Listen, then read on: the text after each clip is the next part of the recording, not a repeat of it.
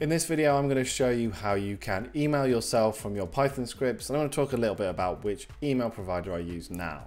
So the script here that I've got goes out to this website, returns some JSON data, which we then put into a pandas data frame using JSON normalize. And it's this data that we're going to send ourselves in a nice formatted HTML table into our email.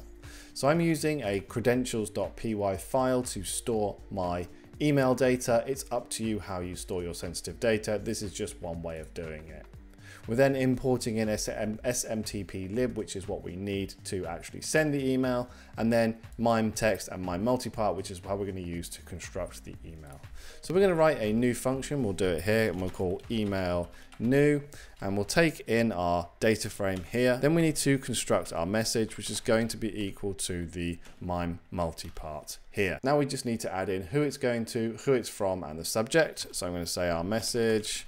Let's just do subject here is going to be equal to, and we'll just put in new data from today. Most of the times that I do this, I'm emailing myself new information from some service that I'm using. Then we'll put in message, and this will be from, and that's going to be the first time we're going to use our credentials. So we'll do creds dot, and it's sender, and then we can just have in our to, and this is going to be recipient here.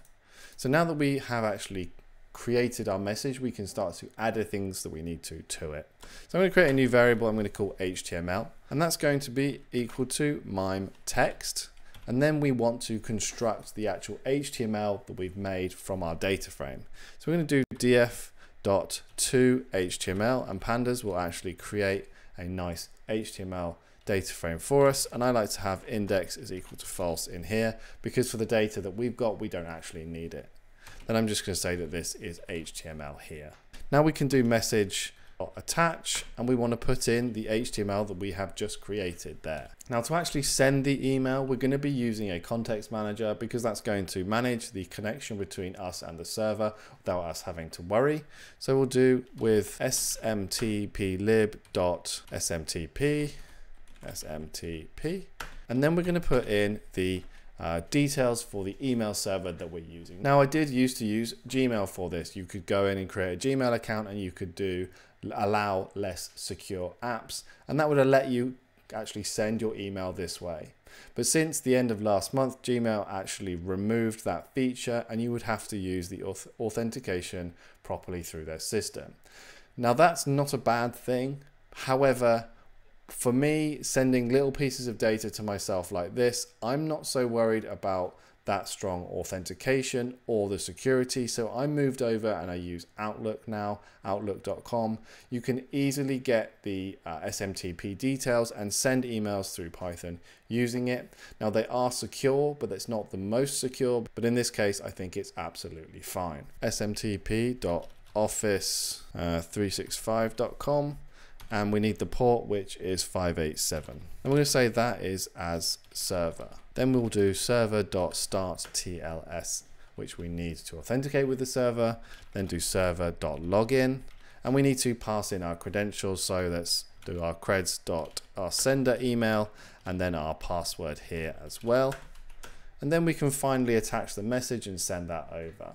So we'll do server.sendMail, creds sender recipient, and then finally our message dot to string. We need this because otherwise it won't display properly when we actually send it. Sorry, that's as string. So that is basically the simplest way that we can do this. All I'm going to do now is come to the bottom of my code, and I'm going to have if name is equal to main, which you should probably include in all of your Python scripts, and we'll just say that our episodes is equal to the data get. We won't call that episodes, we'll just call this data so it doesn't conflict. And then we can do email new the data like this. So I'm going to run this, and we should get no errors, and it should finish. And I'll just show you the email that I've received in my inbox is now this. I'll just zoom in.